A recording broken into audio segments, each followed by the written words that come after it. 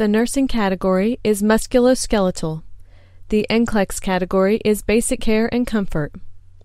A nurse is using a TENS device to help a patient with his low back pain. Which of the following considerations should the nurse keep in mind when using this type of device? Select all that apply.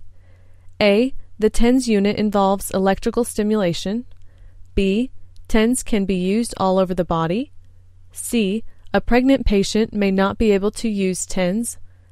D. A patient who has a monitor should not use TENS over leads. E. TENS can cause damage to the skin. Again, a nurse is using a TENS device to help a patient with his low back pain.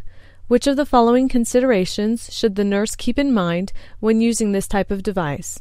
Select all that apply. A. The TENS unit involves electrical stimulation. B. TENS can be used all over the body. C. A pregnant patient may not be able to use TENS. D. A patient who has a monitor should not use TENS over leads.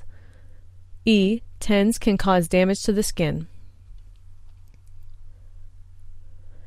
The correct answers are A. The TENS unit involves electrical stimulation. C. A pregnant patient may not be able to use TENS. D. A patient who has a monitor should not use TENS over leads. E. TENS can cause damage to the skin. A trans-electrical nerve stimulation TENS unit can be applied to certain parts of the body to stimulate nerves under the skin and help to control pain. When utilizing this method, the nurse should understand that it is an electrical current being used and could therefore injure the skin. It should not be used over monitor leads, and its safety during pregnancy is not completely understood. This has been another episode of the NRSNG Nclex Question of the Day podcast. For free Nclex and nursing school cheat sheets, head over to nrsng.com/freebies. Thank you so much for being a part of the NRSNG family. We're all in this together, and you are the heart and soul of all we do. The best thing you can do to help the show is to share it with a friend and subscribe. We love you guys. If you need anything, just need to vent or want to touch base with us, email us at contact@nrsng.com or anywhere on social media.